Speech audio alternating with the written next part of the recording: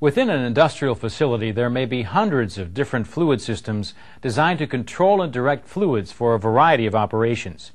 Each system is made up of a series of valves, piping, pumps, and other components. Fluid system components are susceptible to leaks. Two common devices used to prevent or minimize leaks are gaskets and packing. Gaskets are commonly used to seal non-moving connecting surfaces, such as pipe flange faces or the two halves of a pump casing. Gaskets are made of compressible materials that can be squeezed. When a gasket is squeezed between two connecting surfaces or sealing surfaces, the compressibility of the material allows the gasket to form a seal. This illustration shows a gasket between two sections of pipe. The gasket is installed between the smooth sealing surfaces or faces on the connecting flanges at the end of each pipe section. As the flanges are bolted together, the gasket is compressed or squeezed between the faces. As the bolts are tightened, the gasket material is forced into any small imperfections in the sealing surfaces of each flange. As a result, leakage paths are blocked off. Gaskets are made of compressible materials that can be squeezed. When a gasket is squeezed between two connecting surfaces or sealing surfaces, the compressibility of the material allows the gasket to form a seal. This illustration shows a gasket between two sections of pipe. The gasket is installed between the smooth sealing surfaces or faces on the connecting flanges at the end of each pipe section. As the flanges are bolted together, the gasket is compressed or squeezed between the faces. As the bolts are tightened, the gasket material is forced into any small imperfections in the sealing surfaces of each flange. As a result, leakage paths are blocked off. This exaggerated illustration represents a flange with large imperfections in the sealing surfaces, such as deep scratches. A gasket may not be able to fill these deeper imperfections. As a result, leaks might occur. The surfaces should be polished with grit paper or machine to remove the imperfections. This illustration, enhanced to show detail, represents a flange with a high spot. This type of problem may not allow a gasket to compress evenly, creating a leakage path. The surface should be machined to remove the high spot. A cracked flange, exaggerated here to show detail, could also prevent a gasket from sealing properly. If the crack is deep, it may be impossible to repair, and the flange may have to be replaced. If the flanges are out of alignment or the sealing surfaces are not evenly machined, the sealing surfaces may not be parallel. If the sealing surfaces are not parallel, the gasket material may not compress properly when the flanges are connected. One way to determine whether the sealing surfaces are parallel is to measure the gap between the opposing flanges at several points around the flange. If all the measurements are equal, then the sealing surfaces are parallel. Gaskets can be made from many different types of material. Some common materials include metal, Teflon, cork, paper, and rubber. Each type of gasket material is designed for a specific range of applications. Matching a gasket material to an application depends on a variety of factors, including fluid temperature, fluid pressure, and the material's compatibility with the fluids in the system. Though you may not be responsible for choosing a gasket material, you should be able to verify that you have the correct material for a specific application. One way to verify that you have the correct gasket material is to check your company's maintenance procedures. If you're working on a specific piece of equipment, you may be able to consult the equipment manufacturer's manual to determine what gasket material should be used. A more comprehensive source of information can be obtained by consulting a physical properties chart. This type of chart, provided by most gasket manufacturers, rates the physical properties of common gasket materials. Each material is rated according to a list of criteria that indicates how the material will react under certain conditions. The information can help you determine the full range of applications for which a gasket material can be used. There are essentially two basic types of gaskets: flat gaskets and O-rings. Flat gaskets are typically thin, wafer-like devices designed to cover all or much of a sealing surface. Flat gaskets can be pre-formed by a manufacturer, or they can be cut from a sheet of gasket material. Flat gaskets come in many varieties to suit many specific applications. For example, the casing for this low-pressure cold water pump is sealed with a flat paper gasket. This economical gasket has a low pressure rating and is not suited to high temperature situations. It's well matched to this low temperature, low pressure application. The other basic type of gasket is an O-ring. Most O-rings are made from rubber or Teflon and are preformed by the manufacturer. Some O-rings are made using material that must be cut to length and glued together. Unlike a flat gasket, an O-ring is not simply sandwiched between two flat sealing surfaces. Instead, the O-ring is seated on one of the sealing surfaces, typically in a shallow groove. When the opposing surfaces are bolted together, the O-ring is compressed slightly within the groove, seating it firmly in place. This is only one example for seating an O-ring on a flange. There are many other flange variations, but one thing they generally have in common is a special fit that helps hold the O-ring in position when it's compressed. Fluid system components require regular maintenance.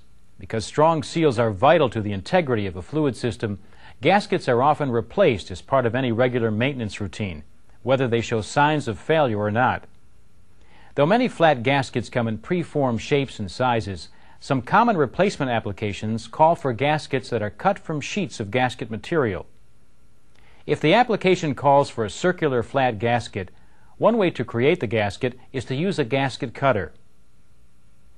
This gasket cutter consists of a cutting board with a small hole in the middle, a pin that fits into the hole, and a cutting tool. The cutting tool fits over the pin and has an adjustable blade for cutting the inside and outside diameters of different size gaskets. Let's watch a mechanic use this gasket cutter to cut a circular gasket to fit a pipe flange. Before he begins, the mechanic verifies that he has the correct gasket material by checking his company's maintenance procedure. To prepare for cutting the gasket, the mechanic measures the inside diameter of the flange and the outside diameter of the flange. These measurements will allow him to set the blade on the cutter to cut a gasket that will fit the flange exactly. Next, the mechanic sets up the gasket cutter. He pushes the pin through the gasket material, then places the pin in the hole on the cutting board. The mechanic then positions the cutting blade using the outside diameter measurement so that it will cut the outside edge of the gasket. The outside edge should always be cut first. The mechanic places the cutting tool on the pin and begins the cut by rotating the cutting tool. Once this cut has been made, the pin will still hold the gasket material in place so that the inside edge can be cut. When the cutting tool completes a full circle, the outside edge of the gasket has been cut. The mechanic then removes the cutting tool from the pin and readjusts the blade to the inside diameter measurement of the pipe flange. He places the cutting tool back on the pin and turns it one complete circle to cut the inside edge of the gasket. When the cut is complete, the mechanic removes the tool from the pin. If required, bolt holes are punched through the gasket using a hole punch and a hammer. Once the gasket has been inspected for tears and rough edges, it's ready to be installed. Not all gaskets are circular. In fact, some gaskets form very irregular shapes. Irregular shaped gaskets are typically cut by hand. For example, this low-pressure pump requires two irregular shaped gaskets. Let's see how the mechanic cuts a gasket to fit this pump. First, the mechanic must verify that he has the correct gasket material. He refers to the pump manufacturer's manual for information about the gasket material that should be used. After the mechanic obtains the correct gasket material, he must accurately cut a gasket to fit the shape of the sealing surfaces. In order to do this, he must transfer the shape of the sealing surfaces to the gasket material. This can be accomplished by coating one of the sealing surfaces with a substance that will transfer easily to the gasket material. In this example, the mechanic coats the sealing surface of the upper half of the pump casing with a type of dye called bluing. After the mechanic obtains the correct gasket material, he must accurately cut a gasket to fit the shape of the sealing surfaces. In order to do this, he must transfer the shape of the sealing surfaces to the gasket material. This can be accomplished by coating one of the sealing surfaces with a substance that will transfer easily to the gasket material. In this example, the mechanic coats the sealing surface of the upper half of the pump casing with a type of dye called bluing. The mechanic places the upper half of the casing onto the gasket material and presses down firmly. As he carefully removes the casing, some of the bluing transfers to the gasket material, creating a pattern. The mechanic uses snips to cut the gasket material, following the pattern. Snips are a good tool to use for this procedure, since they can easily cut along the irregular edge of the pattern. When he's finished cutting the gasket to the desired shape, the mechanic uses a hole punch to make bolt holes in the gasket. A hole punch is the best tool for this step because it cuts a clean, precise hole. Well-formed bolt holes are important because they allow connecting bolts to thread easily through the gasket material to avoid tearing or buckling. The mechanic places the gasket on a piece of wood and positions the hole punch over one of the hole shapes on the pattern. He then strikes the punch with a hammer to make the hole. The process is repeated for each bolt hole in the pattern. Once all the bolt holes have been punched out, the gasket is ready for installation. The mechanic then cuts the other gasket for this pump following the same procedure. We've seen two ways that gaskets can be cut. Now try a question on cutting gaskets. In this part, we'll look at how gaskets can be installed. We'll view the installation of a gasket on a pump casing, and we'll see how an O-ring can be installed. Let's start by following a mechanic as he installs a two-piece gasket on a pump. This pump was properly tagged and locked out according to company maintenance procedures. The pump has been drained and vented to remove system fluid. The mechanic needs to install a new gasket between the two halves of the pump casing. This application requires a two-piece gasket made to fit each side of the casing. First, the mechanic must remove the old gaskets. He uses a scraper to remove the old gasket material. As he removes the old gasket, he's careful not to damage the sealing surfaces. When the old gasket material is completely removed, the mechanic disposes of the old material according to company procedure. He then inspects the sealing surfaces for signs of damage. If there are any scrapes or gouges on the sealing surfaces, they must be repaired before the new gasket is installed. Small imperfections may be removed by polishing the surfaces with grit paper. Larger imperfections may require that the sealing surfaces be machined. The sealing surfaces on this pump appear to be in good shape, so the mechanic can install the new gaskets. When installing new gaskets, the equipment manual for this pump recommends using gasket compound on the sealing surfaces. There are basically two different types of gasket compound. They are hardening and non-hardening compounds. Hardening compounds generally dry to a hard finish and often act as an adhesive to hold a gasket in place on a flange. Non-hardening compounds remain soft or tacky. They can function as a sealant to help fill in imperfections on a sealing surface. The manual for this pump recommends using an anti-seize compound. After removing the bluing substance from the casing, the mechanic applies the anti-seize compound to the sealing surface. He applies the compound to the lower half of the pump casing as well. The mechanic then places the gasket halves on the sealing surfaces of the lower half of the casing. He carefully lines up the gaskets with the edge of the pump casing and checks to make sure that all the bolt holes in the gaskets are properly aligned with the bolt holes in the casing. If the bolt holes don't line up perfectly, the holes can be punched again to slightly enlarge them. Forcing bolts through holes that are incorrectly positioned could cause the gasket material to tear, and the gasket might fail as a result. If a gasket is torn during installation, it should be replaced. Once the gasket is properly in place, the mechanic installs the upper half of the pump casing. As he does this, he is careful not to damage the gasket.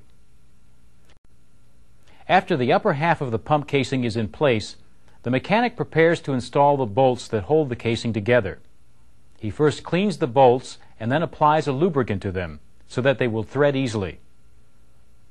He partially tightens the bolts by hand and uses a torque wrench to completely tighten the bolts to the torque value specified by the pump manufacturer. The torque value is the amount of pressure that should be exerted on each bolt to achieve the desired tightness. The pump's manufacturer recommends that the bolts be tightened in a specific sequence to prevent damage to the sealing surfaces. This is the tightening sequence for this pump.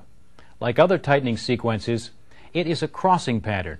The mechanic follows the pattern, crossing back and forth until all the bolts are tightened to the required torque value. He will repeat this pattern several times, gradually increasing the tightening pressure in several stages. If this tightening process is not followed, the sealing surfaces could warp, or the gasket could be improperly compressed.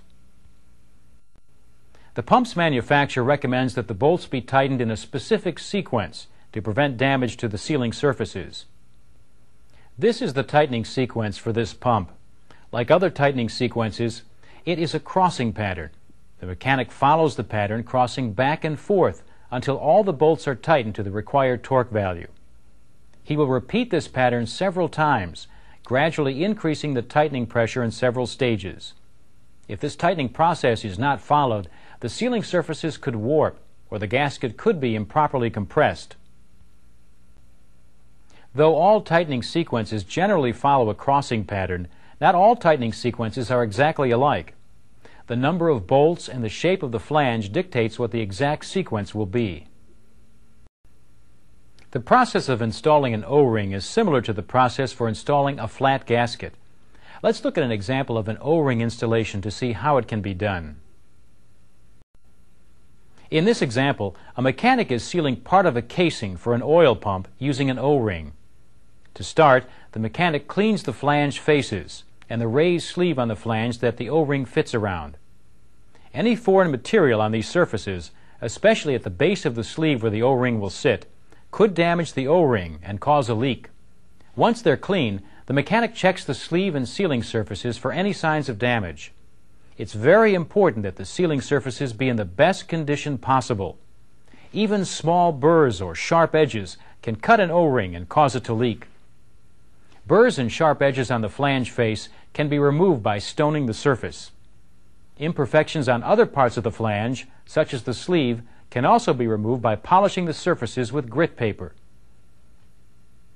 The sealing surfaces are in good condition, so the mechanic then checks the O-ring selected for this application to make sure that it's free of cuts or other damage. If the O-ring is damaged, it may not seal properly and should be replaced. Even slight damage or irregularities in an O-ring could prevent it from sealing properly, or could cause the O-ring to fail prematurely. This O-ring is not damaged, so the mechanic can continue to the next step, which is lubricating the O-ring. Many O-rings, due to their rubber composition, have a tendency to stick or bind to metal sealing surfaces. Lubricant is often used to allow the O-ring to seat more easily during installation. The lubricant that's used must be compatible with the fluid in the system and with the material that the O-ring is made of. If the wrong lubricant is used, the O-ring could react with the lubricant and the O-ring could be damaged. Next, the mechanic places the O-ring onto the sleeve on the flange. The lubricated O-ring should fit easily but snugly into position, with just enough room to allow for compression. Once the O-ring is in place, the next step is to assemble the flanges. Care should be taken during this step to make sure that the O-ring is not pinched. Like many O-ring applications, the opposing or mating flange has a special fit designed to help compress the O-ring into position. On this application, the mating flange has a beveled edge that contacts the O-ring when the two flanges are bolted together. The angle of this beveled edge compresses the O-ring evenly against the vertical surface of the sleeve and the horizontal face of the flange, forming a proper seal. Everything looks okay, so the mechanic can install the flange bolts and tighten them in the right order, to the correct torque specifications. When the bolts are properly tightened, the O-ring installation is complete. Now that we've seen the installation of a gasket on a pump and the installation of an O-ring between two pipe flanges, let's try a question on this material. Gaskets are commonly used to seal between stationary or non-moving parts in a fluid system. In this topic, we saw how gaskets work, how gaskets can be cut, and how gaskets can be installed.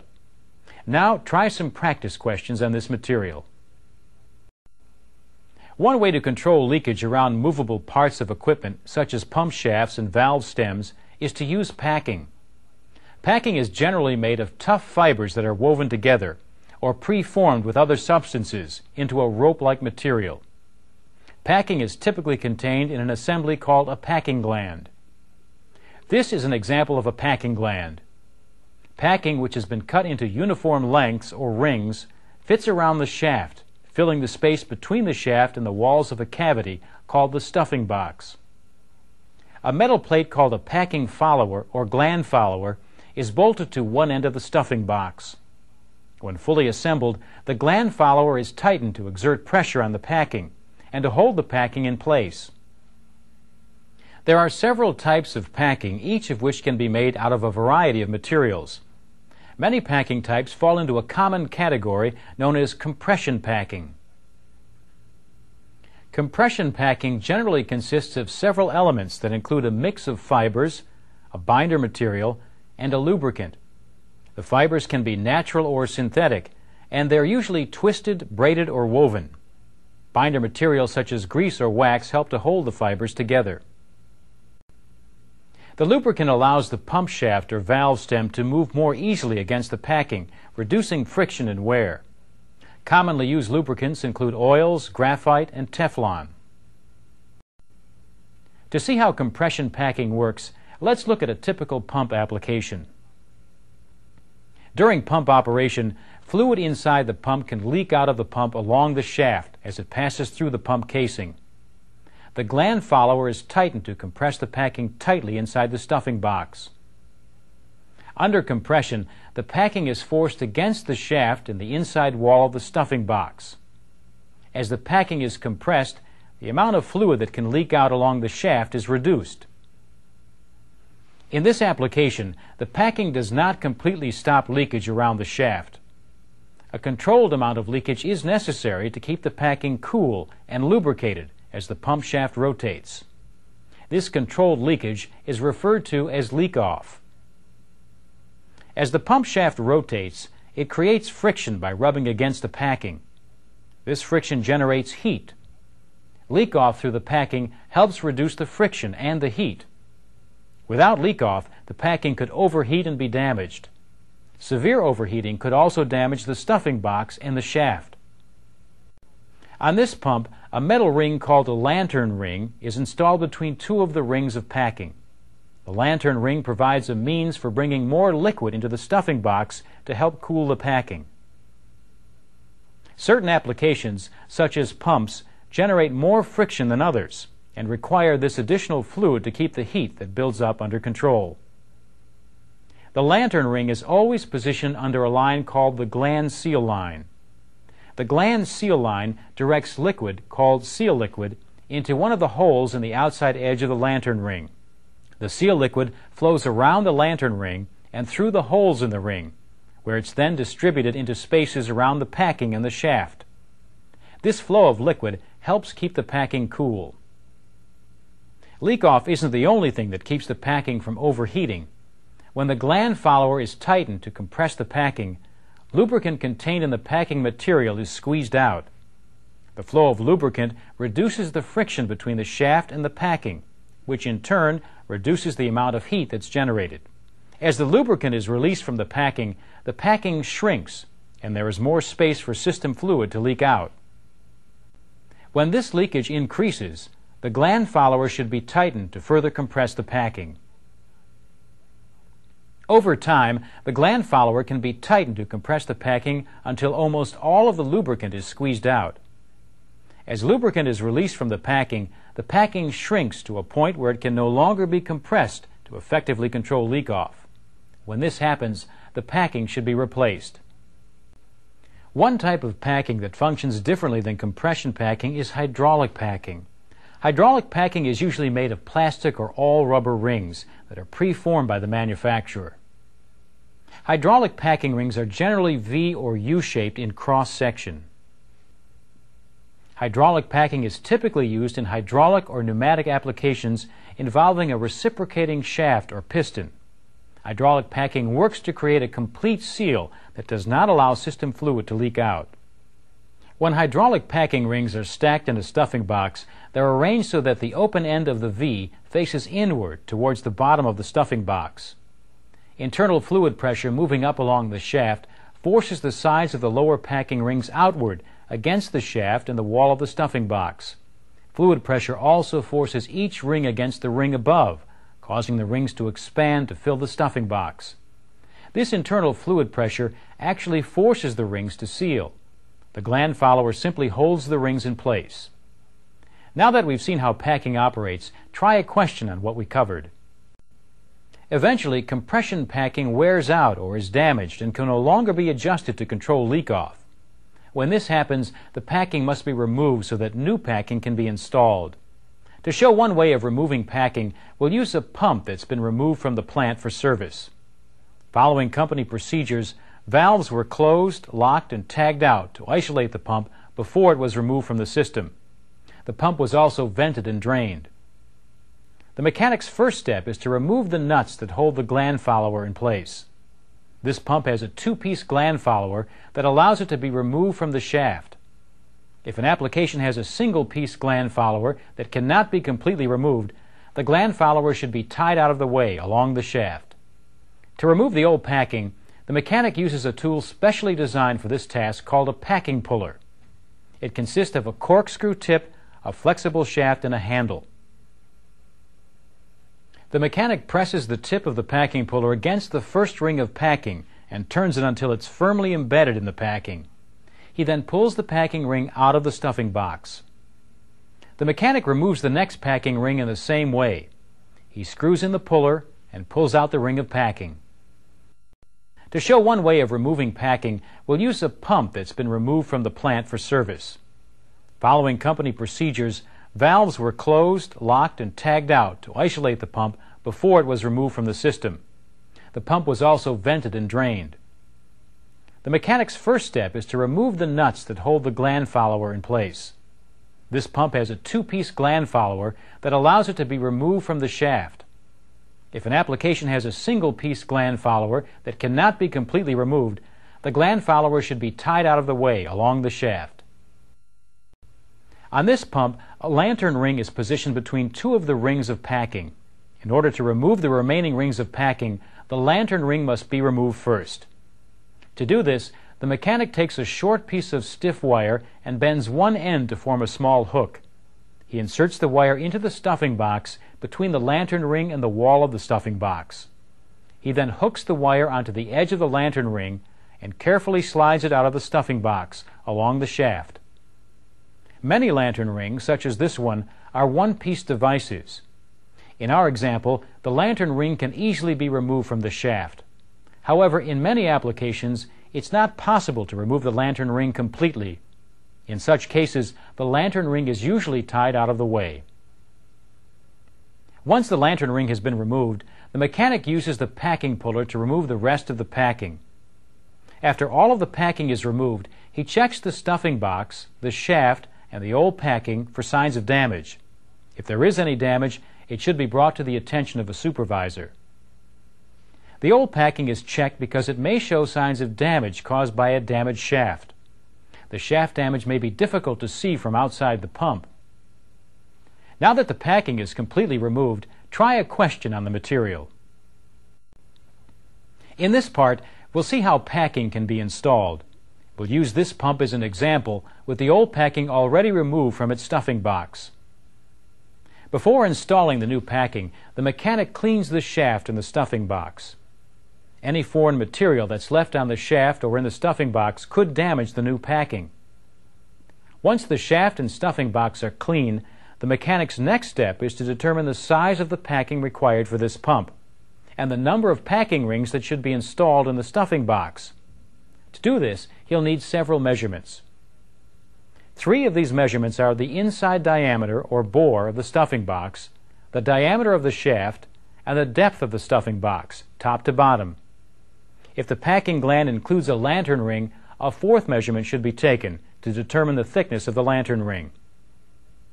First, the mechanic measures the bore of the stuffing box and writes down this value. Next, he measures and writes down the diameter of the shaft.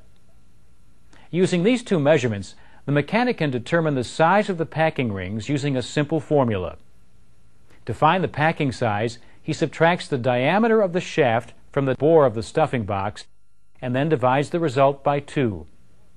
In our example, the bore of the stuffing box is 3 inches and the diameter of the shaft is 2 inches. 3 minus 2 equals 1. 1 divided by 2 is 1/2. Therefore, the size of the packing required for this application is 1/2 inch. Next, the mechanic uses a ruler to measure the depth of the stuffing box to determine how many rings of packing will be needed for this installation. The depth of the stuffing box is the distance, top to bottom, parallel to the shaft. On some applications, it's not possible to directly measure the depth of the stuffing box using a ruler.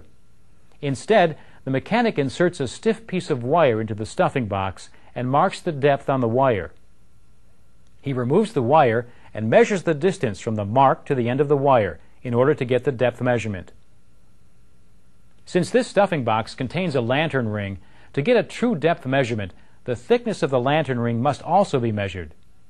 This thickness is then subtracted from the depth measurement of the stuffing box, and the result is the actual depth that must be filled with packing rings.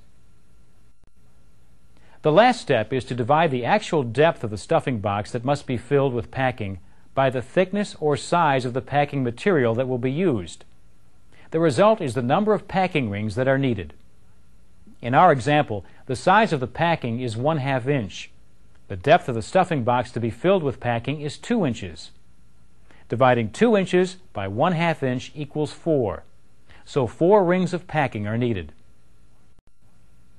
The next step is to mark and cut the packing. The mechanic wraps the packing around the pump shaft a number of times equal to the number of rings he'll need. In our example, he needs 4 rings.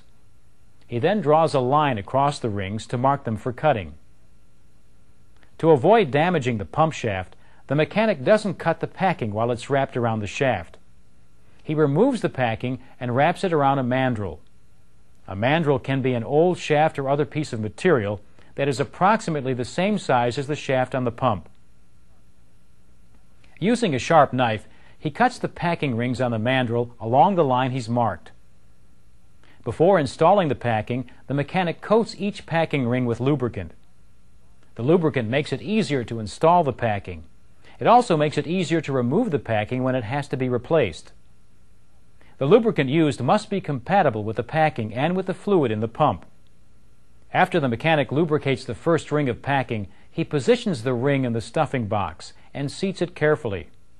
If the ring is not properly seated, it could be damaged when the next ring is installed. The best tool to seat packing is a split bushing. The split bushing fits inside the stuffing box and around the shaft. It allows the mechanic to seat the packing correctly. When the first ring of packing is properly seated, the mechanic inserts the second ring into the stuffing box. For this application, he positions the cut in the ring 180 degrees from the cut in the first ring. After the mechanic lubricates the first ring of packing, he positions the ring in the stuffing box and seats it carefully. If the ring is not properly seated, it could be damaged when the next ring is installed.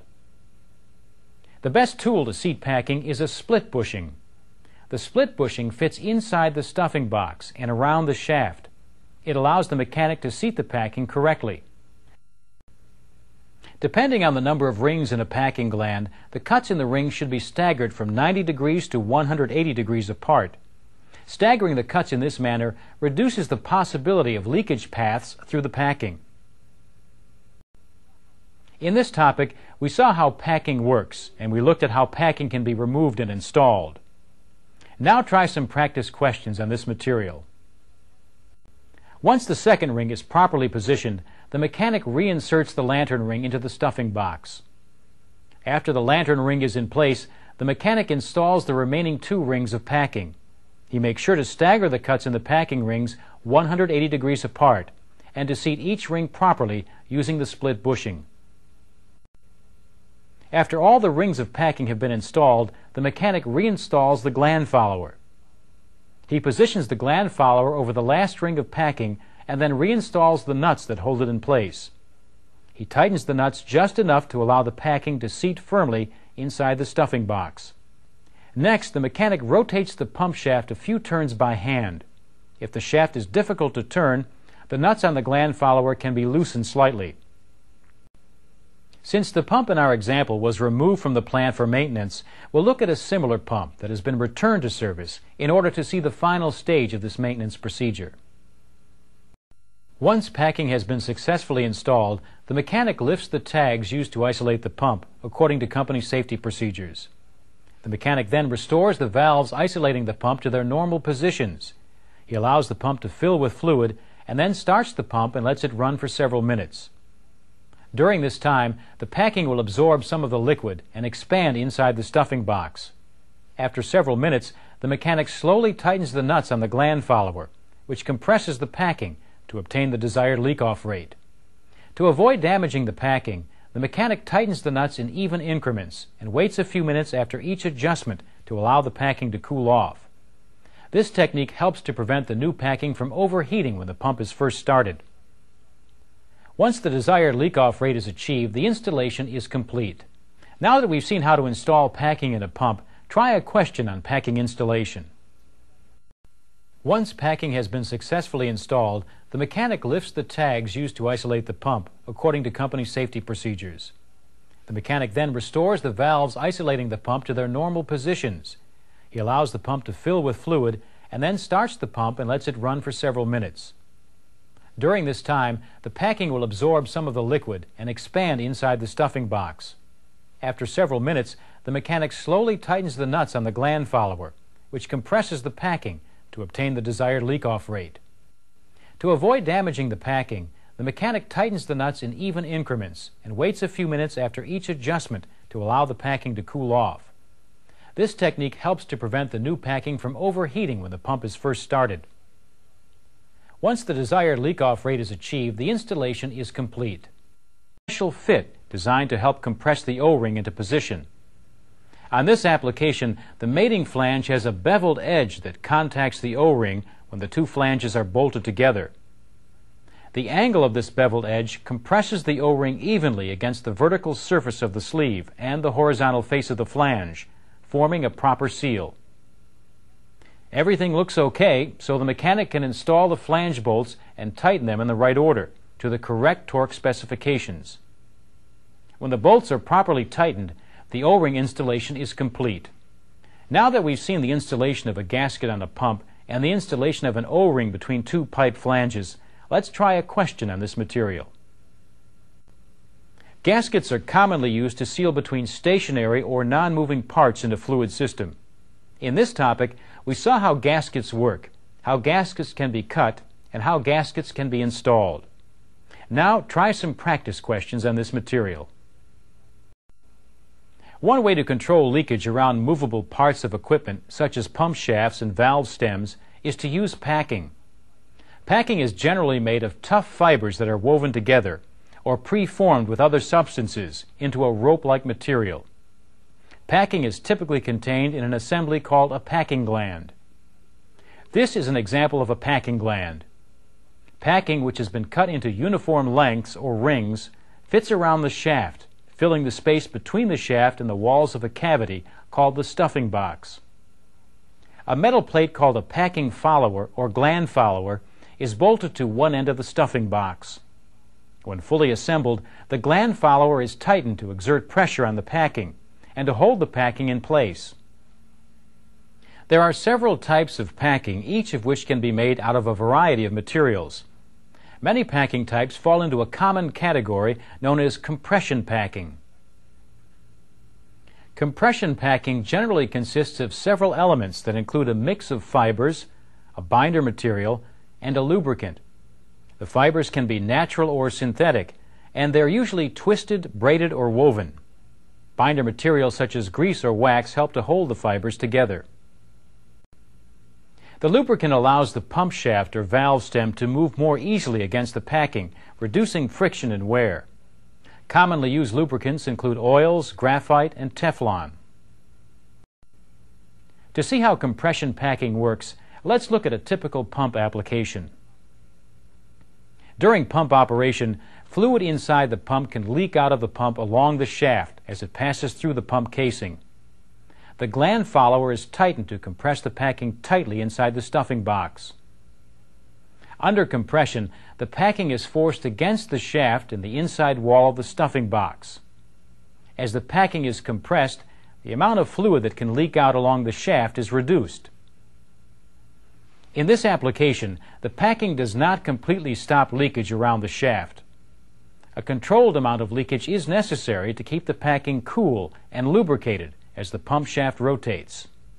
This controlled leakage is referred to as leak-off.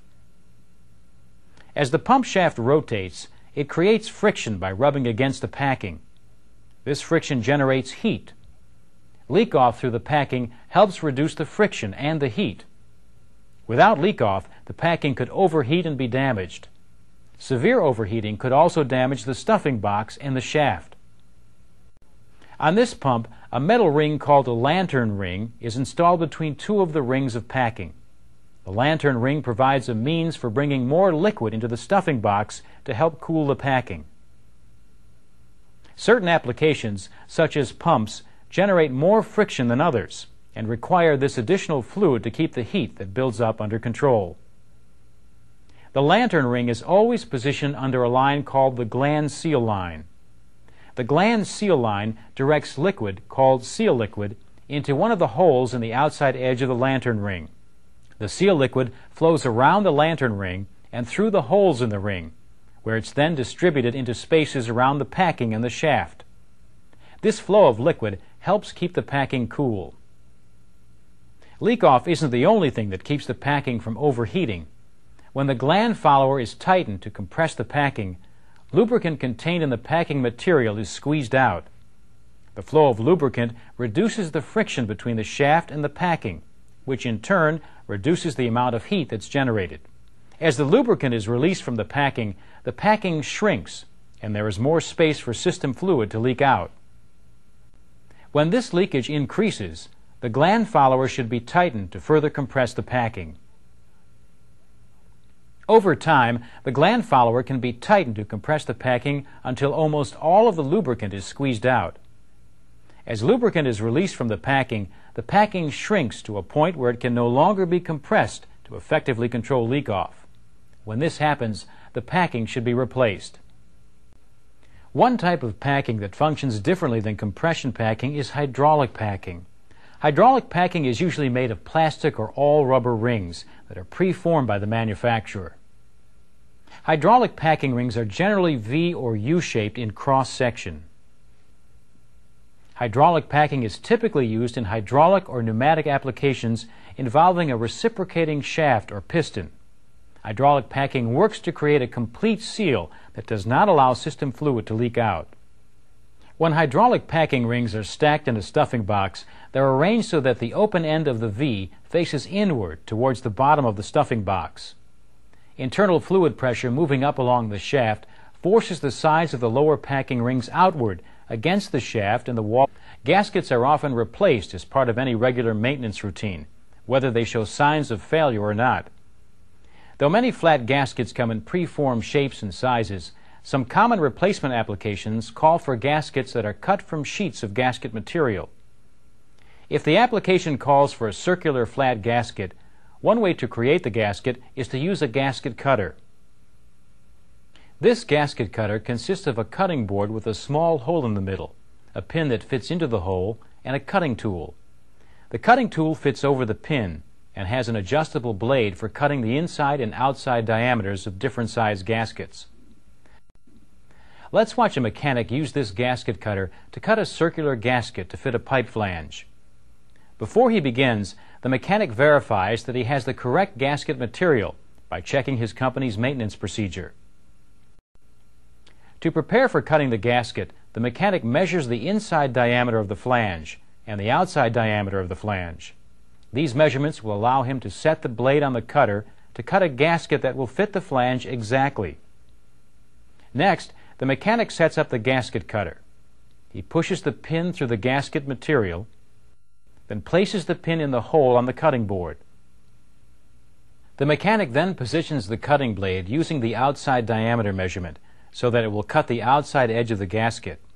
The outside edge should always be cut first. The mechanic places the cutting tool on the pin and begins the cut by rotating the cutting tool. Once this cut has been made, the pin will still hold the gasket material in place so that the inside edge can be cut. When the cutting tool completes a full circle, the outside edge of the gasket has been cut. The mechanic then removes the cutting tool from the pin and readjusts the blade to the inside diameter measurement of the pipe flange. He places the cutting tool back on the pin and turns it one complete circle to cut the inside edge of the gasket. When the cut is complete, the mechanic removes the tool from the pin. If required, bolt holes are punched through the gasket using a hole punch and a hammer. Once the gasket has been inspected for tears and rough edges, it's ready to be installed. Not all gaskets are circular. In fact, some gaskets form very irregular shapes.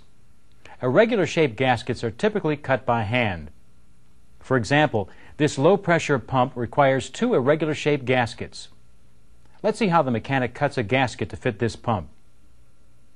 First, the mechanic must verify that he has the correct gasket material.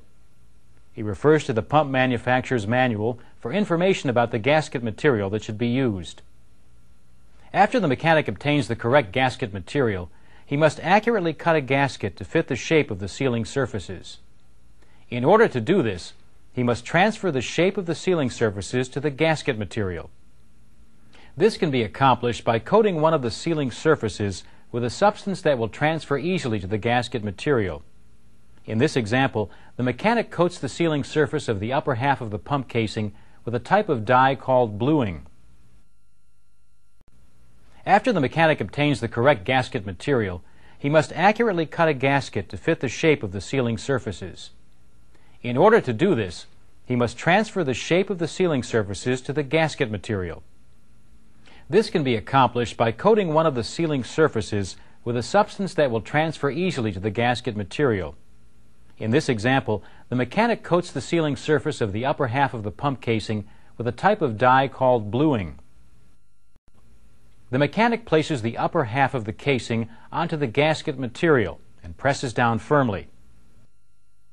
As he carefully removes the casing, some of the bluing transfers to the gasket material, creating a pattern. The mechanic uses snips to cut the gasket material, following the pattern. Snips are a good tool to use for this procedure, since they can easily cut along the irregular edge of the pattern. When he's finished cutting the gasket to the desired shape, the mechanic uses a hole punch to make bolt holes in the gasket. A hole punch is the best tool for this step because it cuts a clean, precise hole. Well-formed bolt holes are important because they allow connecting bolts to thread easily through the gasket material to avoid tearing or buckling. The mechanic places the gasket on a piece of wood and positions the hole punch over one of the hole shapes on the pattern. He then strikes the punch with a hammer to make the hole. The process is repeated for each bolt hole in the pattern. Once all the bolt holes have been punched out, the gasket is ready for installation. The mechanic then cuts the other gasket for this pump following the same procedure. We've seen two ways that gaskets can be cut. Now try a question on cutting gaskets. In this part, we'll look at how gaskets can be installed. We'll view the installation of a gasket on a pump casing, and we'll see how an O-ring can be installed. Let's start by following a mechanic as he installs a two-piece gasket on a pump. This pump was properly tagged and locked out according to company maintenance procedures. The pump has been drained and vented to remove system fluid. The mechanic needs to install a new gasket between the two halves of the pump casing. This application requires a two-piece gasket made to fit each side of the casing. First, the mechanic must remove the old gaskets. He uses a scraper to remove the old gasket material. As he removes the old gasket, he's careful not to damage the sealing surfaces. When the old gasket material is completely removed, the mechanic disposes of the old material according to company procedure. He then inspects the sealing surfaces for signs of damage. If there are any scrapes or gouges on the sealing surfaces, they must be repaired before the new gasket is installed. Within an industrial facility, there may be hundreds of different fluid systems designed to control and direct fluids for a variety of operations. Each system is made up of a series of valves, piping, pumps, and other components. Fluid system components are susceptible to leaks. Two common devices used to prevent or minimize leaks are gaskets and packing. Gaskets are commonly used to seal non-moving connecting surfaces, such as pipe flange faces or the two halves of a pump casing. Gaskets are made of compressible materials that can be squeezed. When a gasket is squeezed between two connecting surfaces or sealing surfaces, the compressibility of the material allows the gasket to form a seal. This illustration shows a gasket between two sections of pipe. The gasket is installed between the smooth sealing surfaces or faces on the connecting flanges at the end of each pipe section. As the flanges are bolted together, the gasket is compressed or squeezed between the faces. As the bolts are tightened, the gasket material is forced into any small imperfections in the sealing surfaces of each flange. As a result, leakage paths are blocked off. Gaskets are made of compressible materials that can be squeezed. When a gasket is squeezed between two connecting surfaces or sealing surfaces, the compressibility of the material allows the gasket to form a seal. This illustration shows a gasket between two sections of pipe. The gasket is installed between the smooth sealing surfaces or faces on the connecting flanges at the end of each pipe section. As the flanges are bolted together, the gasket is compressed or squeezed between the faces. As the bolts are tightened, the gasket material is forced into any small imperfections in the sealing surfaces of each flange. As a result, leakage paths are blocked off. This exaggerated illustration represents a flange with large imperfections in the sealing surfaces, such as deep scratches. A gasket may not be able to fill these deeper imperfections. As a result, leaks might occur. The surfaces should be polished with grit paper or machine to remove the imperfections. This illustration, enhanced to show detail, represents a flange with a high spot. This type of problem may not allow a gasket to compress evenly, creating a leakage path. The surface should be machined to remove the high spot. A cracked flange, exaggerated here to show detail, could also prevent a gasket from sealing properly. If the crack is deep, it may be impossible to repair, and the flange may have to be replaced. If the flanges are out of alignment or the sealing surfaces are not evenly machined, the sealing surfaces may not be parallel. If the sealing surfaces are not parallel, the gasket material may not compress properly when the flanges are connected. One way to determine whether the sealing surfaces are parallel is to measure the gap between the opposing flanges at several points around the flange. If all the measurements are equal, then the sealing surfaces are parallel. Gaskets can be made from many different types of material. Some common materials include metal, Teflon, cork, paper, and rubber. Each type of gasket material is designed for a specific range of applications. Matching a gasket material to an application depends on a variety of factors, including fluid temperature, fluid pressure, and the material's compatibility with the fluids in the system. Though you may not be responsible for choosing a gasket material, you should be able to verify that you have the correct material for a specific application. One way to verify that you have the correct gasket material is to check your company's maintenance procedures. If you're working on a specific piece of equipment, you may be able to consult the equipment manufacturer's manual to determine what gasket material should be used. A more comprehensive source of information can be obtained by consulting a physical properties chart. This type of chart, provided by most gasket manufacturers, rates the physical properties of common gasket materials. Each material is rated according to a list of criteria that indicates how the material will react under certain conditions. The information can help you determine the full range of applications for which a gasket material can be used. There are essentially two basic types of gaskets, flat gaskets and O-rings. Flat gaskets are typically thin, wafer-like devices designed to cover all or much of a sealing surface. Flat gaskets can be pre-formed by a manufacturer, or they can be cut from a sheet of gasket material. Flat gaskets come in many varieties to suit many specific applications. For example, the casing for this low-pressure cold water pump is sealed with a flat paper gasket. This economical gasket has a low pressure rating and is not suited to high temperature situations. It's well matched to this low temperature, low pressure application. The other basic type of gasket is an O-ring. Most O-rings are made from rubber or Teflon and are preformed by the manufacturer. Some O-rings are made using material that must be cut to length and glued together. Unlike a flat gasket, an O-ring is not simply sandwiched between two flat sealing surfaces. Instead, the O-ring is seated on one of the sealing surfaces, typically in a shallow groove.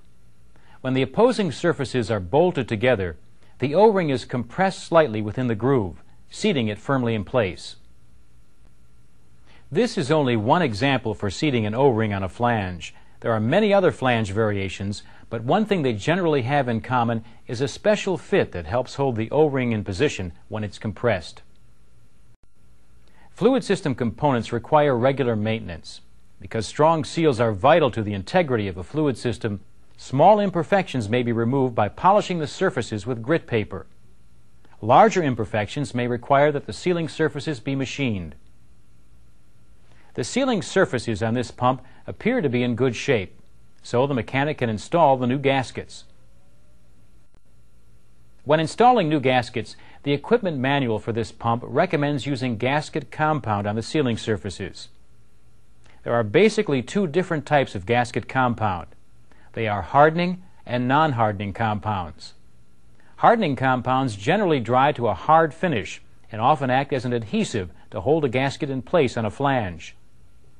Non-hardening compounds remain soft or tacky. They can function as a sealant to help fill in imperfections on a sealing surface. The manual for this pump recommends using an anti-seize compound. After removing the bluing substance from the casing, the mechanic applies the anti-seize compound to the sealing surface. He applies the compound to the lower half of the pump casing as well. The mechanic then places the gasket halves on the sealing surfaces of the lower half of the casing. He carefully lines up the gaskets with the edge of the pump casing and checks to make sure that all the bolt holes in the gaskets are properly aligned with the bolt holes in the casing. If the bolt holes don't line up perfectly, the holes can be punched again to slightly enlarge them. Forcing bolts through holes that are incorrectly positioned could cause the gasket material to tear, and the gasket might fail as a result. If a gasket is torn during installation, it should be replaced. Once the gasket is properly in place, the mechanic installs the upper half of the pump casing. As he does this, he is careful not to damage the gasket. After the upper half of the pump casing is in place, the mechanic prepares to install the bolts that hold the casing together. He first cleans the bolts and then applies a lubricant to them so that they will thread easily. He partially tightens the bolts by hand and uses a torque wrench to completely tighten the bolts to the torque value specified by the pump manufacturer. The torque value is the amount of pressure that should be exerted on each bolt to achieve the desired tightness. The pump's manufacturer recommends that the bolts be tightened in a specific sequence to prevent damage to the sealing surfaces. This is the tightening sequence for this pump. Like other tightening sequences, it is a crossing pattern. The mechanic follows the pattern, crossing back and forth until all the bolts are tightened to the required torque value. He will repeat this pattern several times, gradually increasing the tightening pressure in several stages. If this tightening process is not followed, the sealing surfaces could warp, or the gasket could be improperly compressed. The pump's manufacturer recommends that the bolts be tightened in a specific sequence to prevent damage to the sealing surfaces. This is the tightening sequence for this pump. Like other tightening sequences, it is a crossing pattern. The mechanic follows the pattern, crossing back and forth until all the bolts are tightened to the required torque value. He will repeat this pattern several times, gradually increasing the tightening pressure in several stages. If this tightening process is not followed, the sealing surfaces could warp, or the gasket could be improperly compressed. Though all tightening sequences generally follow a crossing pattern, not all tightening sequences are exactly alike. The number of bolts and the shape of the flange dictates what the exact sequence will be. The process of installing an O-ring is similar to the process for installing a flat gasket.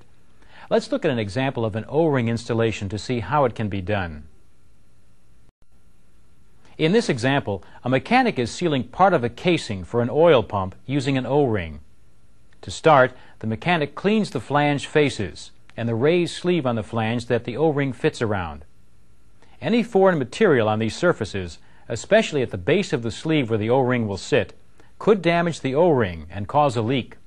Once they're clean, the mechanic checks the sleeve and sealing surfaces for any signs of damage. It's very important that the sealing surfaces be in the best condition possible. Even small burrs or sharp edges can cut an O-ring and cause it to leak. Burrs and sharp edges on the flange face can be removed by stoning the surface. Imperfections on other parts of the flange, such as the sleeve, can also be removed by polishing the surfaces with grit paper. The sealing surfaces are in good condition, so the mechanic then checks the O-ring selected for this application to make sure that it's free of cuts or other damage. If the O-ring is damaged, it may not seal properly and should be replaced. Even slight damage or irregularities in an O-ring could prevent it from sealing properly, or could cause the O-ring to fail prematurely. This O-ring is not damaged, so the mechanic can continue to the next step, which is lubricating the O-ring. Many O-rings, due to their rubber composition, have a tendency to stick or bind to metal sealing surfaces. Lubricant is often used to allow the O-ring to seat more easily during installation. The lubricant that's used must be compatible with the fluid in the system and with the material that the O-ring is made of. If the wrong lubricant is used, the O-ring could react with the lubricant and the O-ring could be damaged. Next, the mechanic places the O-ring onto the sleeve on the flange.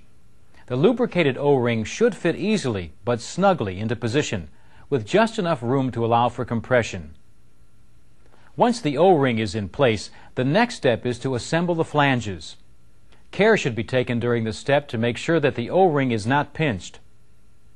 Like many O-ring applications, the opposing or mating flange has a special of the stuffing box. Fluid pressure also forces each ring against the ring above, causing the rings to expand to fill the stuffing box. This internal fluid pressure actually forces the rings to seal. The gland follower simply holds the rings in place. Now that we've seen how packing operates, try a question on what we covered. Eventually, compression packing wears out or is damaged and can no longer be adjusted to control leak-off. When this happens, the packing must be removed so that new packing can be installed. To show one way of removing packing, we'll use a pump that's been removed from the plant for service. Following company procedures, valves were closed, locked, and tagged out to isolate the pump before it was removed from the system. The pump was also vented and drained. The mechanic's first step is to remove the nuts that hold the gland follower in place. This pump has a two-piece gland follower that allows it to be removed from the shaft. If an application has a single-piece gland follower that cannot be completely removed, the gland follower should be tied out of the way along the shaft. To remove the old packing, the mechanic uses a tool specially designed for this task called a packing puller. It consists of a corkscrew tip, a flexible shaft, and a handle. The mechanic presses the tip of the packing puller against the first ring of packing and turns it until it's firmly embedded in the packing. He then pulls the packing ring out of the stuffing box. The mechanic removes the next packing ring in the same way. He screws in the puller and pulls out the ring of packing. To show one way of removing packing, we'll use a pump that's been removed from the plant for service. Following company procedures, valves were closed, locked, and tagged out to isolate the pump before it was removed from the system. The pump was also vented and drained. The mechanic's first step is to remove the nuts that hold the gland follower in place. This pump has a two-piece gland follower that allows it to be removed from the shaft. If an application has a single-piece gland follower that cannot be completely removed, the gland follower should be tied out of the way along the shaft. On this pump, a lantern ring is positioned between two of the rings of packing. In order to remove the remaining rings of packing, the lantern ring must be removed first. To do this, the mechanic takes a short piece of stiff wire and bends one end to form a small hook. He inserts the wire into the stuffing box between the lantern ring and the wall of the stuffing box. He then hooks the wire onto the edge of the lantern ring and carefully slides it out of the stuffing box along the shaft. Many lantern rings, such as this one, are one-piece devices. In our example, the lantern ring can easily be removed from the shaft. However, in many applications, it's not possible to remove the lantern ring completely. In such cases, the lantern ring is usually tied out of the way. Once the lantern ring has been removed, the mechanic uses the packing puller to remove the rest of the packing. After all of the packing is removed, he checks the stuffing box, the shaft, and the old packing for signs of damage. If there is any damage, it should be brought to the attention of a supervisor. The old packing is checked because it may show signs of damage caused by a damaged shaft. The shaft damage may be difficult to see from outside the pump. Now that the packing is completely removed, try a question on the material. In this part, we'll see how packing can be installed. We'll use this pump as an example with the old packing already removed from its stuffing box. Before installing the new packing, the mechanic cleans the shaft and the stuffing box. Any foreign material that's left on the shaft or in the stuffing box could damage the new packing. Once the shaft and stuffing box are clean, the mechanic's next step is to determine the size of the packing required for this pump and the number of packing rings that should be installed in the stuffing box. To do this, he'll need several measurements. 3 of these measurements are the inside diameter or bore of the stuffing box, the diameter of the shaft, and the depth of the stuffing box, top to bottom. If the packing gland includes a lantern ring, a 4th measurement should be taken to determine the thickness of the lantern ring. First, the mechanic measures the bore of the stuffing box and writes down this value. Next, he measures and writes down the diameter of the shaft. Using these 2 measurements, the mechanic can determine the size of the packing rings using a simple formula. To find the packing size, he subtracts the diameter of the shaft from the bore of the stuffing box and then divides the result by 2. In our example, the bore of the stuffing box is 3 inches and the diameter of the shaft is 2 inches. 3 minus 2 equals 1. 1 divided by 2 is 1/2. Therefore, the size of the packing required for this application is 1/2 inch. Next, the mechanic uses a ruler to measure the depth of the stuffing box to determine how many rings of packing will be needed for this installation. The depth of the stuffing box is the distance, top to bottom, parallel to the shaft. On some applications, it's not possible to directly measure the depth of the stuffing box using a ruler. Instead, the mechanic inserts a stiff piece of wire into the stuffing box and marks the depth on the wire. He removes the wire and measures the distance from the mark to the end of the wire in order to get the depth measurement. Since this stuffing box contains a lantern ring, to get a true depth measurement, the thickness of the lantern ring must also be measured. This thickness is then subtracted from the depth measurement of the stuffing box, and the result is the actual depth that must be filled with packing rings. The last step is to divide the actual depth of the stuffing box that must be filled with packing by the thickness or size of the packing material that will be used.